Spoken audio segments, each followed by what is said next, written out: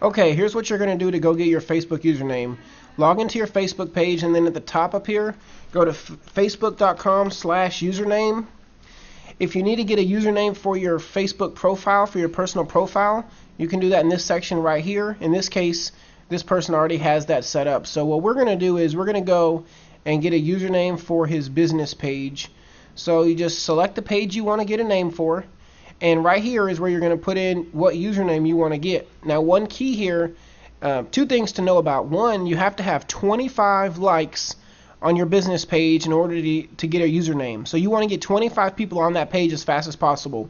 The second thing is we can use some keywords in here to help our page rank on Google and other search engines. So in this case, I've done a little bit of research, and I want to see if Kentucky Home Loans is available. So let's check that one.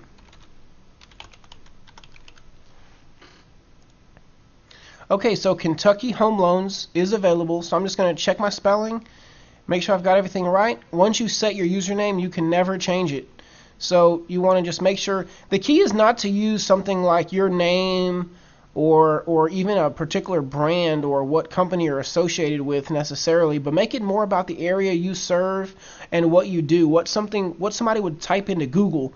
That's how you want to select your username. Okay, so once I'm just going to hit confirm. And so now we have that. So we have facebook.com/Kentucky Home Loans set up for Mr. David Willoughby for his business page. So if you're in Kentucky and you need a home loan, go like facebook.com/Kentucky Home Loans. So there's your tip from Real T-Box, and that's why you love us.